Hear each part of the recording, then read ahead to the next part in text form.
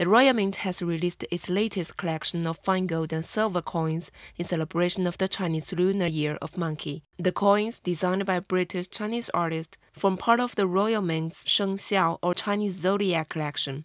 This year, the collection sees the addition of a kilo coin for the first time, Britain's largest commemorative coin, measuring 10 centimeters in diameter. The range comprises a limited run of coins all featuring the number 8, bringing extra good luck to the Chinese New Year.